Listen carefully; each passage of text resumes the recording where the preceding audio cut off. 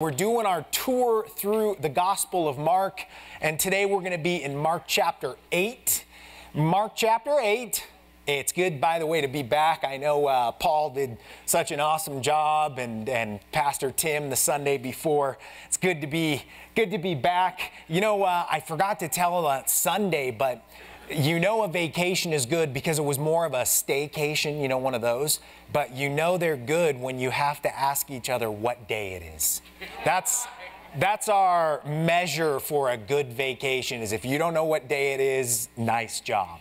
And we got that a couple of times, so praise the Lord. Okay, so Mark chapter 8, verses 22 to 33, and I have entitled this evening's message, Seeing in Stages. Seeing in Stages.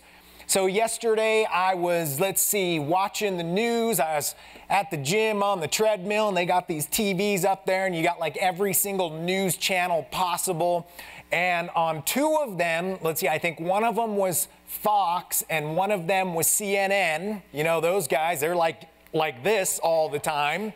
And it was really interesting because of now all that's going on and the allegations about President Trump, and he's trying to, saying, could you just excuse this guy and let stuff happen? And I'm not getting into the politics of it, okay? The point, though, is this.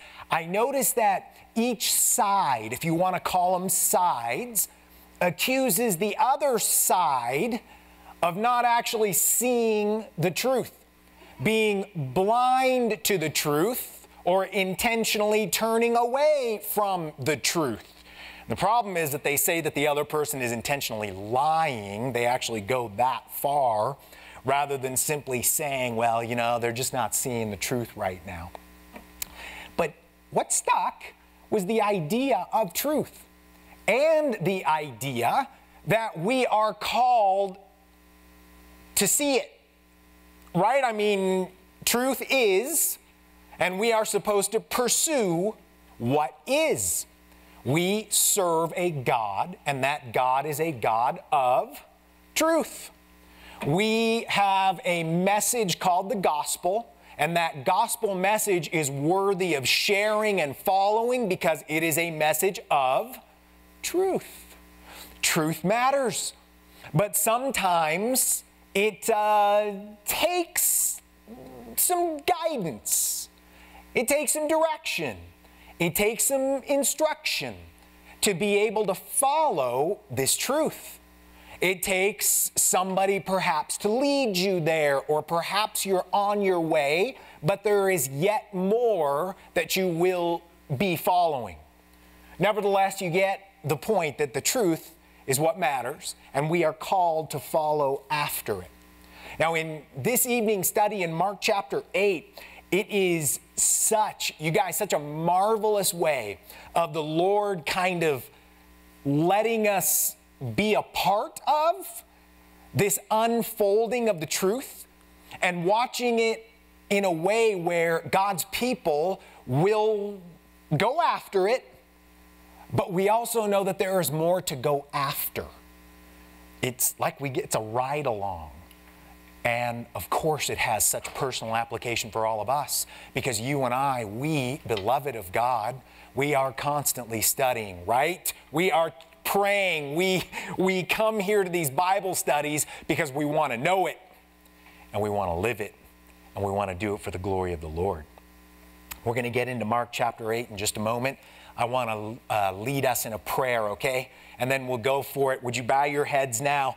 Let's make this happen. Lord, we do want to just pursue your amazing truth.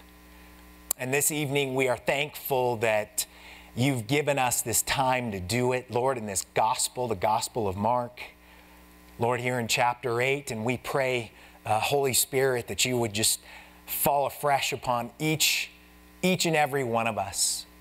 Lord, that our hearts are like moist clay, and you're just going to mold us and shape us. Lord, that you're going to please, Holy Spirit, that you're going to give us the ability to not just discern, not just understand, Lord, but even greater, to put what we understand into practice, that you may be glorified. Lord, that others may see the truth and through us, because we know the truth will set them free. And so we're thankful. We praise you together, and we pray that in Jesus' name. Amen. So here in verse 22 is where we start.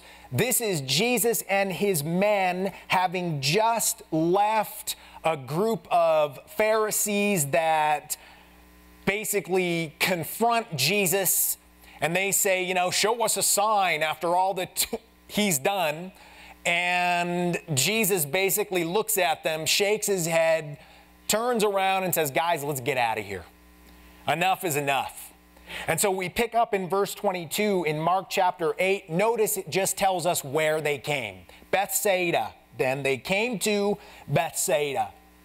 Now that is an area where, well, it's a fisherman's area. Peter, James, John would all be from this particular area. It was a pretty big city, pretty reasonably sized city back then. And it was a place where, you remember when Jesus fed the 5,000? It was right near there. We know from the scriptures that Jesus did a lot. He did what only Jesus could do. Performed many, many miracles. But here's the deal. They said, no go, Jesus. Thanks, but no thanks, Jesus. And so what does Jesus do in response? Oh man, you don't want to be one of these towns. This is Luke chapter 10. He goes, woe to you, Chorazin. Woe to you, Bethsaida. For if the miracles that were performed in you had been performed in Tyre and Sidon, they would have repented long ago, sitting in sackcloth and ashes. But it will be more bearable for Tyre and Sidon at the judgment than for you. Yikes. I hope Prescott is never there on that list of towns that Jesus goes, woe to you. Too bad, because Jesus was saying this, it should have been obvious, huh? Doesn't that break your heart? Because you know that Jesus should be obvious to so many, and they just turn their backs to him. And this is kind of what Jesus has experienced personally. But this is what's so cool about this. Just, you know what? Just grasp what happens next. Look, verse 22. It says, and some people brought to him a blind man and begged him to touch him. Verse 23. And he took the blind man by the hand and led him out of the village. So Jesus cursed this place. Nevertheless, Jesus came back to this place. You know what that demonstrates to us? God is in love with people, isn't he? He's not in love with regions or towns. He is in love with people. And even though this was sort of that blanket rebuke, it does demonstrate this, that even though he does pronounce doomsday on that area, he will never reject ministering to a person, no matter where that person is. It doesn't matter what darkness that person is in. It doesn't matter what sin that person is in. Have you ever talked to somebody, or maybe you've been this person, where you've said, it's been too bad? Like if you knew the region that my life is in right now, and the sin that I've committed, or somebody you know saying that to you, listen, Jesus doesn't care about the darkness of the region. He cares about the heart. He cares about the person in that darkness. And so he actually says, woe to you, like a few towns that he actually rebukes, but he says, you know what? I'm going back there anyway, because I know there's a person who needs me. What a sweet time. How about in the Old Testament?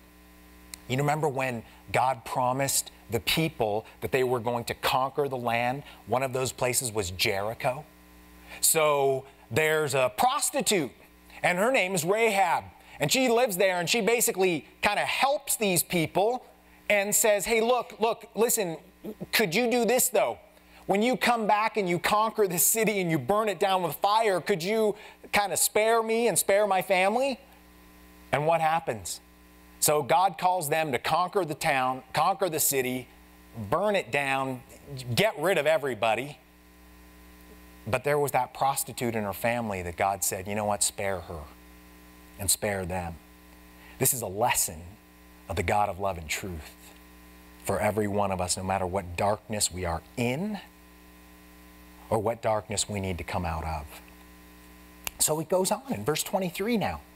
So here you go. So the heart is Jesus and people. All right, verse 23. And when he had this one makes me laugh every time. And when he had spit on his eye, when he hocked a couple of loogies and spit them in the guy's eyes, I know, that was a little gross. Okay, hold on. And when he had spit on his eyes and laid his hands on him, the point, okay, we laugh at this, but do you remember when we talked about this before?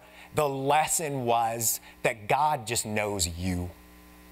God knows me, and what's right ministry for me is not going to necessarily be right ministry for you.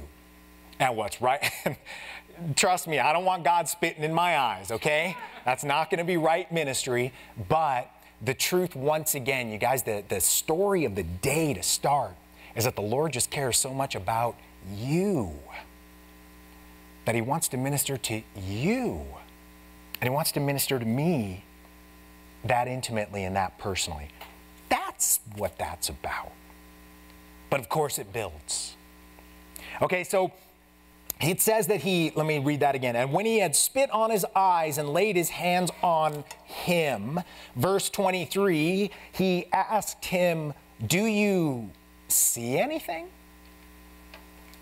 Of course, Jesus knew the answer. Jesus wasn't really like, God, I hope that worked. Hey, dude, do you, does that work already? Of course not. Okay, what's he trying to do at this point? Again, we've learned this lesson from the past, you guys, and that's this: to elicit your faith. Okay? Process. Intimate, personal ministry.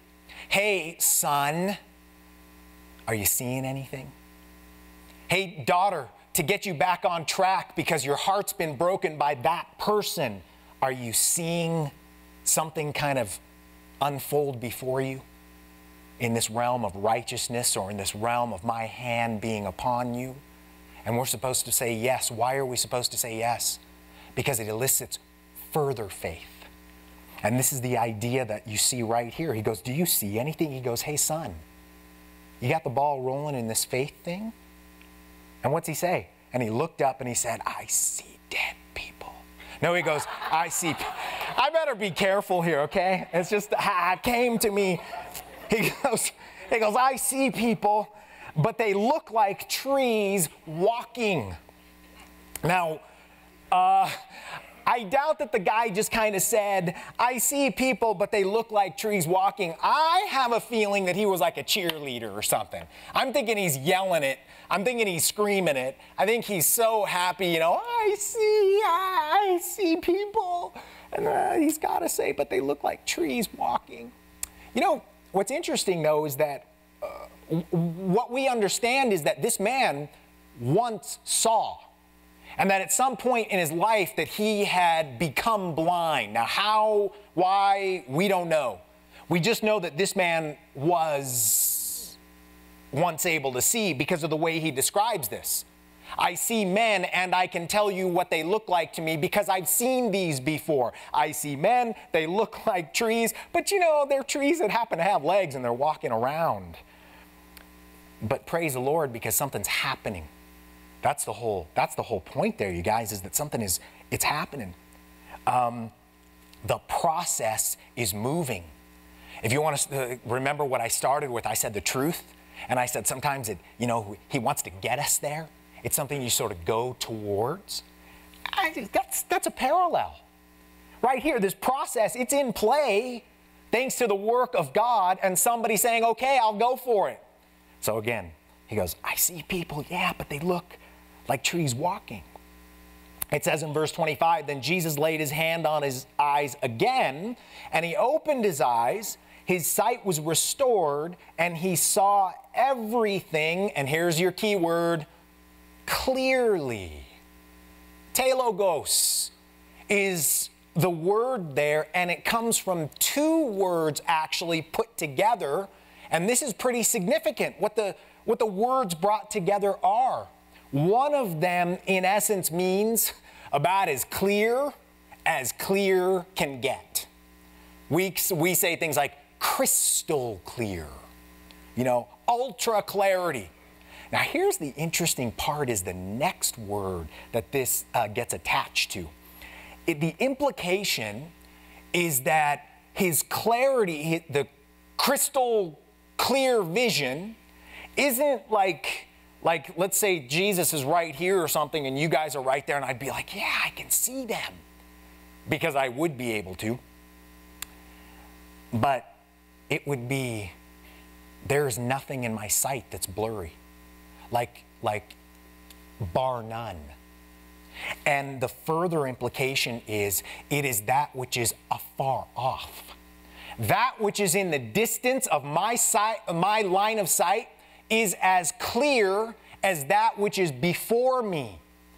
This is what is so significant. I had never noticed this one really before because I didn't do that depth of study, but this actually means everything in my line of sight from here to as far as my eye can take me is as clear can get. Let me tell you why that's so significant, because obviously there's some depth spiritually into it. Look, this is going to come up on the screen because I want you to just have this as a truth in your mind. The blind man's healing here, it's both physical, but the Holy Spirit definitely meant it to be a parable as well. Remember, a parable, it's a truth given to us in language we can understand. It's some theological truth given to you and I in language that we can understand. So this healing of this particular blind man is, yes, physical. It's a demonstration of the miracles of Jesus, but there's definitely something further. And you'll notice the word process. I didn't give you notes today, so you don't have anything to write, like fill in the blank. But the word that was key to me was process. It was a process that applies to all believers. When you were without Jesus, you were blind, right? Spiritually, you were blind. And then what do we sing in Amazing Grace? We say, I once was lost, I was found. We say, I was blind, but now, and the now means when you receive Jesus as your Savior, now I see. Here's the deal with what how the Bible addresses this new vision of yours. That clarity is a process, right? Can you think of those scriptures that basically teach that? When you become a Christian, things are new. You do have new vision. You do have a new realm that you see. I was talking to somebody, I don't remember who it was, but how when Jesus is your Savior, you get to look through Jesus' glasses. You get to look from heaven's perspective on things, whereas before, you were blind to that stuff. You could only see the world from the world's perspective. Now, what the Bible teaches us is that when you do have the ability to see that spiritual truth, you're supposed to pursue it. It's supposed to be a process for you. You're supposed to no longer even want to see primarily the things of the world. What is Colossians 3:2? Set our minds on things that are above, not on things that are on earth. That is a sweeping commandment to all Christians. Hey, you have a different line of sight. It's supposed to affect every part of you. Set your minds on things that are above and not things that are on the earth. And he's talking about that. He's saying Jesus is at the right hand of the Father. That's where, that's what we're supposed to take in and understand. But look at this, what Peter says in Ephesians.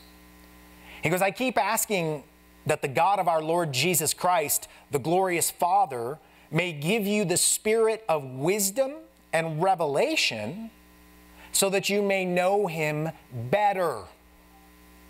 I pray that the eyes of your heart may be enlightened, in order that you may know the hope to which he has called you, the riches of his glorious inheritance in his holy people. You see the process?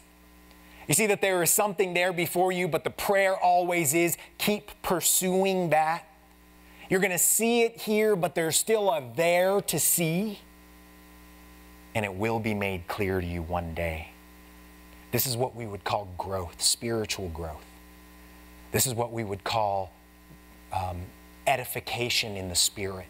We would call this sanctification, which means, becoming more and more like Jesus.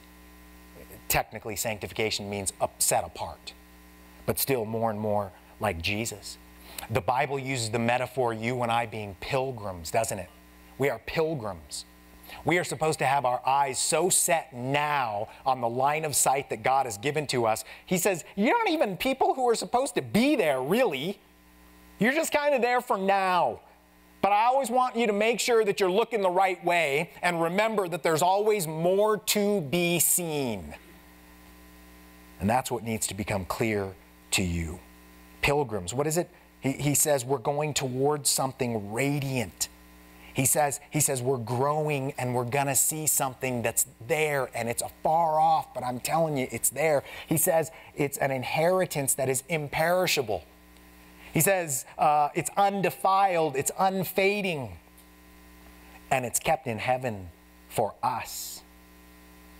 And one day we will see that with complete clarity. That's just an incredible part of the Christian life, isn't it? What an amazing thing to behold. There is a horizon before you. It is set there before you by God. It's there. Whatever your life is, there is a horizon that God has set before you. And it's a marvelous thing. And God wants you to continue keeping your eyes forward and looking at it and pursuing it. He says, don't you worry, because the clarity will come. And when you see it, wow. You want to know a great set of verses for keeping that real from Jesus' point of view? One, I think that you guys are going to know. Matthew chapter 6, do not lay up for yourselves treasures on earth, where moth and rust destroy and where thieves break in and steal. But lay up for yourselves treasures in heaven, where neither moth nor rust destroys and where thieves do not break in and steal. For where your treasure is, for the horizon that you set your eyes upon, there your heart will be as well. The Lord says, be heavenly minded. Boy, you could find like 20 verses, that support all of that. He says, because in heaven are where your true blessings come from. He says, in essence, this, you have a treasure chest in heaven. And man, it's going to be there for you to open. But I'll tell you what, the more you do on this earth in terms of heavenly things, well, you're going to find that your treasure chest, it's just getting piled up. It's getting filled up. And there's going to be a day when you're going to get to see it. You're going to get to receive it. You're going to get to be blessed by all of this stuff. Yeah, maybe you have a nice house. Maybe you have a nice car. Maybe, you got the cool clothes. Whatever. But the Bible says very intentionally, these are temporary. Man, even these bodies of ours, praise the Lord that this one is just a tent. That there will come one that's a lot better than this one. We get to put on immortality, huh? You guys, perspective from a Christian has to be so different. And it's got to be something that we show. It's got to be something that happens to us more and more and more. As you read the scriptures and you experience the blessings of God, may I say it like this, your vision is becoming clearer and clearer. And this is, it's interesting that this miracle, this healing, it's the only miracle that happens in stages. Did you know that? It's the only time that Jesus ever does something and doesn't just finish it once and for all. He actually goes, hey, what do you see? Why? To elicit faith. Number two, to sort of give an idea of what life in Christ is like. You see, and then you get to see more, and then you get to see more, and then you get to see more. But you got to stay on that path. So Jesus has done it. Now comes the point where it's time for the man to be sent away. Look, verse 26, it says that he sent him to his home saying, do not even enter the village. Hopefully we understand that now, right? Don't go into Bethsaida, because even if they see you and your miracle, they're still going to go, oh, couldn't be, because he's somebody special. So he goes, just ignore those guys and go home. Could you imagine that little family reunion? How amazing would that have been? Verse 27 is where Jesus now gets alone with his guys. It says, and Jesus went on with his disciples to the villages of Caesarea Philippi. That's about 25 miles north now of where they were. It says, and on the way he asked his people, by the way, that's in the imperfect tense, and on the way he kept on asking his disciples, who do people say that I am? And they told him, John the Baptist, and others say Elijah, and others, one of the prophets. Now, let me tell you more about the lesson I think the Holy Spirit gives us of this seeing, having some clarity, but knowing that God's going to give you further clarity, that there's more there for us. This little section of Scripture, Mark 8, 9, and 10, are specifically called, well, specifically, I throw this in there, the discipleship chapters. Okay? You will notice that Jesus very specifically goes, hey guys, it's just you and me and maybe somebody else. But it's basically just you and me and maybe somebody else. And this is the time where he's investing himself into the lives of his guys because he knows his day's soon coming. And so what Jesus has to do, if you think about it this way, he needs to open their eyes because they don't get everything right now. There's much that is still confusing to them. I want you to think about a really cool little scriptural coincidence. So this area of Mark chapter 8 starts with Jesus healing a blind man in stages, right? Okay, the end, Mark chapter 10, that we call the discipleship section, it sort of ends with Jesus and his second healing of a blind man in the book of Mark. By the way, in Mark, that's the first healing on Jesus recorded in the book of Mark for a blind man. So how cool is this? So Jesus starts the little discipleship section with the healing of a blind man and says, it's going to happen in stages. And then he kind of ends that little section with the healing of a blind man like, bam, once and for all. And in the middle of it, he's working to give vision to his disciples. So he's got two miracles, and sandwiched in between is basically the application of the miracles to the disciples. So he goes, hold on just a second, this thing just turned off on me. Okay. So he goes goes with them to Caesarea Philippi. They cruise north 25 miles or so. And then he goes, hey, guys, who do people say that I am? Now, if you know the Caesarea Philippi area, if you've ever been there or kind of studied it, here's what you would know. It was like spiritual chaos epicenter. Like this is a place where Caesar would have a statue. You know, Caesar would have been deified, meaning, you worship Caesar. Every year you would take a pinch of incense and you would throw it on this statue and you would say, Kaiser Kurios, which means Caesar is Lord. And, well, you'd be called to worship him. That's why a lot of Christians were getting their heads chopped off. Because they said, I ain't taking that incense. I'm not throwing at any statue and declaring Caesar as Lord. I got Jesus, but there's no Caesar. What else in this Caesarea Philippi area? Well, there's 14 different temples.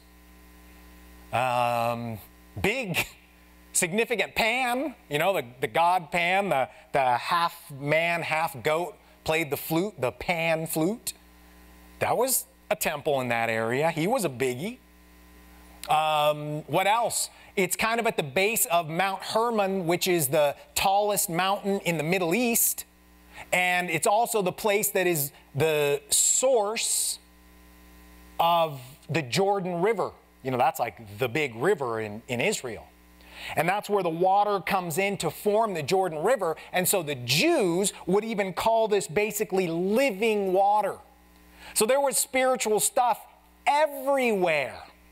And it's so interesting that Jesus takes these, quote, blind guys, okay, we're spiritual metaphor here, takes them into the middle of spiritual chaos, and he goes, hey guys, who do people say I am? Yeah, I know there's temples, and I know there's that statue over there, and there's living water coming all around us. Who do people say I am? And I dig their answer. I think their answers are pretty cool. Because what it shows you is they were still trying to, I don't know, maybe protect the Lord. I don't know, I kind of see it like they didn't want to hurt the Lord's feelings. But on the other hand, I kind of like it because they were, in essence, telling Jesus, hey, Jesus, we don't fall for this junk around us. Basically, our ears are open to the real God. But let us tell you what people are saying about you. John the Baptist, right? Because John the Baptist was a super holy man. He was a wise man. He was just a powerful guy in God. So some people are like, that must be John the Baptist. Who else? Elijah? Is that who else he says? Oh yeah, Elijah. I mean, Elijah called down fire from heaven. Maybe it was him, because it does say in the Old Testament that Elijah would come. He said, they say, well, some people say that you're one of the prophets. You must be, because you're really good at like telling the future. You're like kind of, something like 100%. And boy, you always work. And so they go, so what we recognize, Jesus, is that people are saying things about deities and spiritual and blah, blah, blah. But we know that the true God, even people out there know that somewhere, somehow, the true God is involved. But isn't this, here, step away from that. How many people do you know who will say something like, yeah, Jesus must be a holy man? You got anybody in your family or friends who say that? They will acknowledge that Jesus was actually of the Lord. I have many, many in my family who will tell me that Jesus is of God. But they will tell me that he is simply one of. That's where you go, bummer, in this little section. But still, you get the idea now that Jesus is really challenging him, isn't he? He takes him to this place. He goes, okay, I want you to kind of think through your minds. What is the stuff you've been hearing about me? Okay, but here's the biggie. Basically, what comes next is, you might say it this way, you guys, the entire Gospel of Mark. I don't think this is an overstatement. Verse 29. That's just where it comes to. He goes, okay, guys. But who do you say that I am? Jesus has been preparing these guys all the way through. We're 6 months away from Jesus' death, some give or take. And so he's been taking them all the way through, and he's been doing all this stuff, and here he comes. He's taking them to the discipleship chapters. He's taking them to by themselves. He's performed amazing miracles. He's just opened the door to a stage miracle. And then he challenges them. He goes, okay, guys, but what about you? Who do you say I am? Remember, I told you that Jesus has been asking them. And I think the reason why we're told in the original language that this has been an ongoing thing is because it indicates to you and to me that the guys were not sure. that they really did need to be kind of having some of those scales taken away from their eyes. They really tried, they really thought that they would know, but still they just couldn't quite get to it. Jesus goes, you guys, who have you been saying that I am? And, okay, here goes. Our buddy Peter, of all the guys, right? What happens? He goes, okay, Jesus, you are the man. He goes, you are the Christ. Mashiach, the first instance of Messiah in the Gospel of Mark. He goes, Jesus, you are the Messiah. And it's emphatic, by the way, the word you. It means you and nobody else but you are the Messiah. You are the promised one, Jesus. That's what I know. That's what we know. You are that one. You are the Holy One. You are the Son of David. You are the one that was prophesied. You are the one who's going to take the throne. You are the one who's going to free us from all of our oppression. You are the one who's going to do miracles. You are the one that's been spoken about since eternity past. You are the one. In Matthew's gospel, he actually is recorded also as saying, you are the Son of God. So it sounds like Peter's good to go.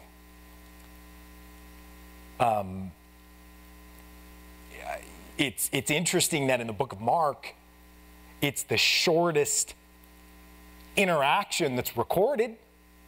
Because, like, for example, in the book of Matthew, here's what Jesus does. In Matthew chapter 16, he turns to Peter and he goes, Simon, blessed are you. For this was not revealed to you by flesh and blood, but by my Father who is in heaven. And I tell you that you are Peter, and on this rock I will build my church, and the gates of Hades will not prevail against it. I will give you the keys of the kingdom of heaven. Whatever you bind on earth will be bound in heaven. Whatever you loose on earth will be loosed in heaven. Could you just see like an inflator to Peter's head? Peter, dude, you nailed it, man. That's Matthew. You know what's an interesting little factoid here? Is that the book of Mark was written under Peter's direction, wasn't it? Because Mark was mentored by Peter. Basically, Peter's dictating this through Mark. That is conspicuously absent. The part where Peter kind of got the high five from Jesus, Peter said, hey, Mark, I don't even want you to put that in there. Just leave it out. But you're going to notice in just a second, he will record when Jesus rebukes Peter. He goes, get behind me, Satan. It's like, talk about a pin in the balloon. Bam! And he goes, I want you, Mark, I want you to record that. But the other thing doesn't matter. And I think what's so cool about that, is that humility? I think so. I think, Peter, he takes it on the chin a few times. But the guy has allowed the Holy Spirit to do some amazing ministry in his years, huh? Just a real inspiration. You guys, we can do it. We're okay to live humbly. We're okay to live humbly, and God rewards us for our humility. Peter got rewarded, no doubt. Think about him right now in heaven with Jesus. Anyway, so let's continue on. Verse 30. And he strictly charged them to tell no one about him. Some of your Bibles don't have strictly. Some of your Bibles would just say he charged them. And the reason why more modern translations say strictly is to let you know that the word chosen there was the most forceful word you could choose when demanding something. Okay, so Jesus intentionally chose a word that couldn't be more like authoritarian, couldn't be more forceful or commanding. He goes, do not tell anyone. Not, hey guys, you think you could keep your mouths kind of quiet? He goes, don't you dare tell anyone. How come? Why does he pick the word above like 5 other possibilities? Because these guys, what did we say? They're in the process. They got to get there still. And the deal is that because they don't get the full picture of who Jesus is, if their version of Jesus gets out, it's going to be utter chaos. I mean, how many times so far has Jesus had to leave crowd? Oh, wait a minute, let me change that. How many times have crowds left Jesus because he didn't meet their expectations? And Jesus goes, hey, guys, I know what you think about me. Do not tell anyone. So what we're going to see in the discipleship chapters 8, 9, 10, he will be as specific and blunt about who he is as he can be. And they are going to hate it. Because the first thing we see recorded is that they hate it. You know the Transfiguration, Mount Transfiguration? When Jesus was up there and all of that happened and James and John and Peter, they're kind of coming down the mountain. They're kind of like, yeah, oh, we just saw it. Man, that's the scripture being fulfilled right there. You know, Elijah, they're thinking power. They're thinking like, this is it. We're about to get the Messiah we want. If you remember the story, you know what Jesus does? He goes, hey guys, don't tell anyone what you just saw. Same reason. You can't do it. And then he even adds this to the end. He goes, until the Son of Man has been raised from the dead. They didn't know about a Son of Man resurrection. See, the Jews, they would know of what's called a general resurrection. So can you imagine when Jesus goes, until the Son of Man gets raised from the dead, they're kind of like, okay, Jesus.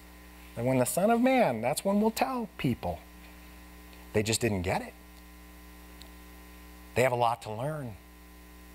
So again, let's remember this. Jesus intentionally chose the most forceful way to tell them, don't. Verse 31. Here comes. Here's that. I told you in chapters 8, 9, and 10, he's going to tell them. And he began to teach them that the Son of Man must. You want to talk about another one of them forceful, intentionally chosen words? There it is, right there. And he began to teach them that the Son of Man must suffer many, that's another underlined word. And he began to teach them that the Son of Man must suffer many things and be rejected by the elders and the chief priests and the scribes and be killed, and after 3 days rise again. And he said this plainly. Just stop there. And he said this plainly. You understand their minds are blown. You understand they're like, I'm seeing them go, la, la, la, la, la, like they're shaking their heads. They're saying, Jesus, whoa, hold it now. No, no, no, no, no, no.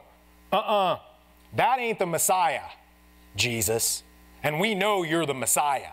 So these two things, they're not lining up, Jesus. So could you, maybe they're going to be like, could you be quiet? Because it says in verse 32, and Peter took him and did what? Oh, Peter. He rebuked Jesus. Why? I just gave it away. Because Peter said, you are the Messiah. But their concept of the Messiah was way different than this, what, presentation of the Messiah? Like, do they even fit? And that's why Peter's like, Jesus, I don't even want to hear it. I think, you know what, dude? I'm a fisherman. Maybe I can teach you a thing or two, Jesus. Take a lesson from me. The Son of Man, I think must have killed him. Ugh. The Son of Man must suffer. When Jesus spoke to a man named Nicodemus in John chapter 3, here's what he told him. Nicodemus, as Moses lifted up the serpent in the wilderness, so must the Son of Man be lifted up. What's he talking about? His death. And here, Jesus is teaching the disciples, hey, I must. There's a calling, man. What did he do? Did he take him to Genesis 22 when Abraham offers Isaac? I don't know. Does he take him to Exodus where, you know, the blood of the lamb needs to be put on the doorpost so that death will pass over them? I don't know. Did he take him to Psalm chapter 22 where it says, my God, why have you forsaken me? And he goes something like, you know what? Those are going to be my words in just a few months. I don't know. Does he take him to Isaiah 53? Oh, like that's one of the toughest chapters to read. I don't know if he does. But it's got to be in line with the word must. It can't be, hey, you guys, you know, I think. And so it's just me. It says that he teaches them. Teach there is educate. He educates them. He teaches them. So they can't process it because Peter has just said, you are the Messiah, you are the Messiah, you are the guy who's going to free us all from Rome and, you know, lay down the law and do all of your things. And it says Jesus has to rebuke him. Now, we do know that eventually in the book of Acts, Peter gets it, right? Because he does actually tell this crowd about why Jesus had to die and then rise again. So there was a point, remember what we talked about when we started with you guys? There's a little clarity here, but the clarity continues forward, and it gets revealed to us. So we know that the Holy Spirit at one point ministered to Peter, but right here, he just wasn't digging the fact that the Son of Man must. And, oh, what about the fact that Jesus calls himself the Son of Man? You know where that comes from? Daniel chapter 7. You know who the Son of Man is in Daniel chapter 7? He's the one that the Father is going to give the kingdom to. The Son of Man is the one who's going to have dominion and glory and power, and everyone will bow down to him. This is Jesus' favorite term for himself. So does this even make sense? He goes, the Son of Man, the one that you've always thought of as being the dude who's going to get it all, must get rejected and suffer and die. So it's really weird for these guys. He goes, they must suffer. He starts with suffer. Oh, by the way he points suffer and reject and kill, they are like in their most negative forms. You know, you might say, oh, I stepped on a splinter and I kind of suffered. No. Suffering in this means somebody took a nail and drove it into my foot and I suffered. Jesus was betrayed. Jesus was spit on. He was whipped. He had his beard ripped out of his face. He had a crown of thorns nailed to his head. He had his own body nailed to a cross. That's the suffering servant, the suffering Messiah. And yet, you guys, I said Isaiah 53 can be tough to read sometimes. That's the worst kind of suffering right there. It says that God laid on him the sins of every human being. Every Hitler, every murderer, every pornographer, every sinner. It says that that's going to, Jesus goes, I must. Peter later on, 1 Peter chapter 2, he himself bore our sins in our body on the tree. There's some clarity right there. By his wounds you have been healed. This is the same guy who said, no, Jesus, you're wrong. So the suffering would be beyond, you guys, suffering, when Jesus says suffering, let's just put it this way, we could never get it. And the guys didn't want to get it. He says, I'll be rejected. I must. Let's keep on using the word must. I must be rejected. Now, he's talking about the religious people. He's talking about their Pharisees. He's talking about their the Sanhedrin, the 70. He's talking about all of those prominent men who were supposed to have influence over you. What were they? It's just self-righteous guys. They turned it all into something political. And so when they hear that Jesus is the Messiah, they don't want to hear about some Messiah that'll die for our sins. They want a Messiah just like Peter and these guys did.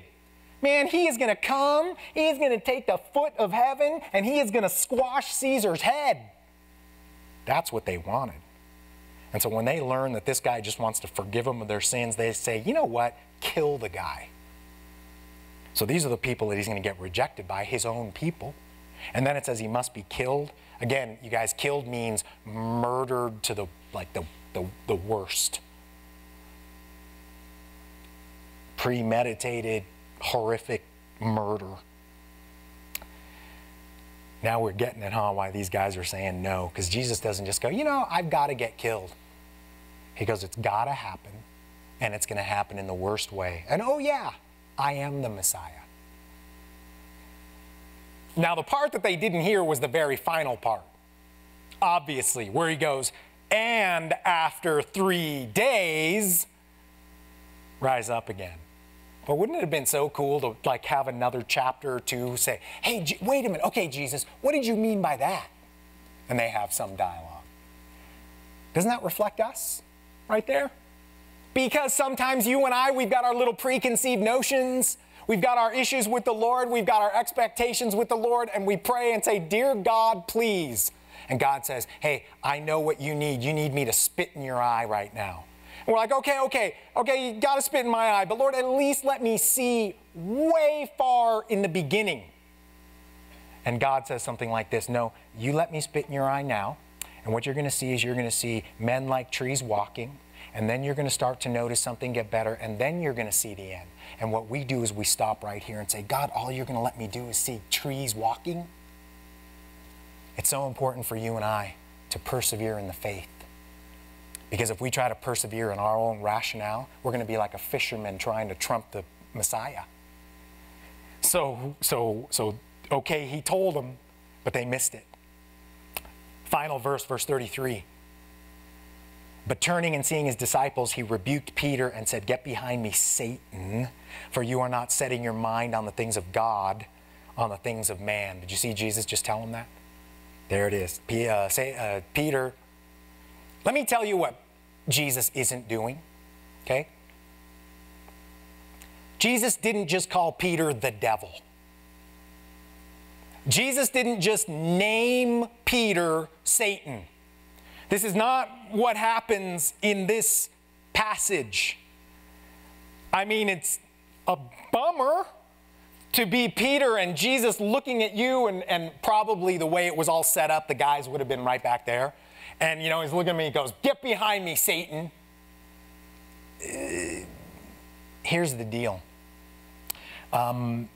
Jesus has heard this before. Jesus has heard the idea of messiahship without the must of eternity's plan. Do you remember where that was? It was in 40 days of temptation. Remember that? What happens? This Satan comes up to Jesus and he says, hey, you know what? I can give you dominion over the whole earth. Every kingdom here will be yours. All you got to do is bow down to me. He goes, just bow down to me. So in other words, he takes away the cross, he takes away the rejection, he takes away the suffering, and he goes, bam, you can have a straight course to messiahship. It's just that you got to get me in the program. And so when Jesus hears Peter say, no, you can have dominion, but all this suffering must stuff, Jesus, get it out of here. Jesus goes, whoa. Hey, Peter, you don't even know who's influencing you right now. And he sort of calls back and he says, get behind me, Satan. This is the reference from a personal experience that Jesus has with somebody who's telling him the same thing. I think you have Peter, who right now is a weak fisherman, and he's getting influenced by the enemy. Now, Jesus recognizes it, but Jesus had to put his foot down. Remember how important this is, you guys. They got to know who he is. No cross, no suffering, no Messiah. No shedding of blood for sins, no forgiveness. That means everybody in hell. Get behind me, Satan. There's a plan that my Father and I put together. The Holy Spirit, we put this plan together so that every man and every woman has the opportunity to be saved. And if I don't go through that process step by step by step by step, you know what's going to happen? You're going to be dead. So he has to just kind of make something clear. Just that first part. And sometimes it's got to be harsh, you guys. Sometimes when you and I pray, and sometimes when we go before the Lord, you know what we do? we try to rule God. And God's got to say back to us, you know what? Get behind me, Satan. And you know what that reference means now. Be very moldable. I just love that metaphor of the wet clay. Just let the Lord mold you. And if it's in the shape that you don't like, just say, Lord, even though I don't like it, I'm going with it. Lord, right now, the trajectory of my life, I do not like it. Lord, this job, I can't believe you put me in this job. Lord, this is the only way I have to make money, and this is what you gave me? No. Jesus has a plan for your life. Lord, this is what you gave me in my family. This is what I'm supposed to be enduring. God, hold it here. And Jesus says, yeah, this is what I have. Here's what I want you to do. I want you to stay faithful. I know that right now all you can see is men as trees walking. I know that. But I want you to take my promise, which is this: there is something more. You stay fixed to the truth, and you stay straight to the path, and you will find the treasure chest full. These are the discipleship chapters that have to be taught to the boys. 2 Corinthians 9:8 says, and God is able. God is able. That was the big part to me. God is able. I would have just put those words, but I like the rest of the verse. God is able to make grace abound to you, so that in all things, at all times, having all that you need, you will abound in every good work. Psalm 55:22. Hey, Peter, don't you worry about things. Cast your cares on the Lord, and I will sustain you. I will never allow righteousness to be shaken. I will never compromise. Peter, don't you ever worry. I will never take the shortcut. I will do things righteously. I will do things according to the Father. You need to as well. Proverbs 16 says, commit your life to God, and He will establish your plans. There's verse after verse. You guys, what a great Devo.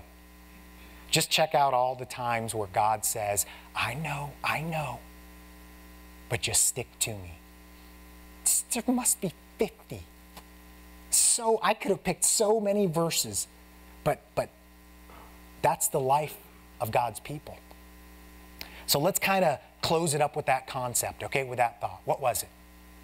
We know that the people of God have something laid out before them by God. So they should be joy-filled. It says, man, you got a mansion waiting for you. But not just that. If you stay faith-filled, you stay true to what you can see right now, you will advance to the next stage. And you will see how it kind of builds, kind of works. And you will see that happen more and more and more as time goes on. Think about Peter when he realized that Jesus needed to die. He's there and the Holy Spirit falls upon him. He goes, ladies and gentlemen, listen. And he says he's preaching to like 3,000 people, or more than that. Did Peter know everything at that time? No. No, he still had to learn, like you could eat anything. He had to learn some other truths. That's the truth that you and I pick up on. Hey, take it now, and then you'll get more, and then you'll get more. What's the second part? You're going to do it God's way. In other words, you don't argue with God because He is God. You yield to the Lord. So you ask yourself, what's going on in my life right now that I hate? If you're being a man or a woman of faith and righteousness, okay, that's your key. If you're in sin, forget it. That's another issue. But if you're following after righteousness and these troubles have come upon you, then what are you supposed to do? You stay faith-filled. You know that God has a plan for you that's going to be greater than you can think or ask. What else? You have to be very humble. These men would have to turn out to be very humble because of all that Jesus was teaching them.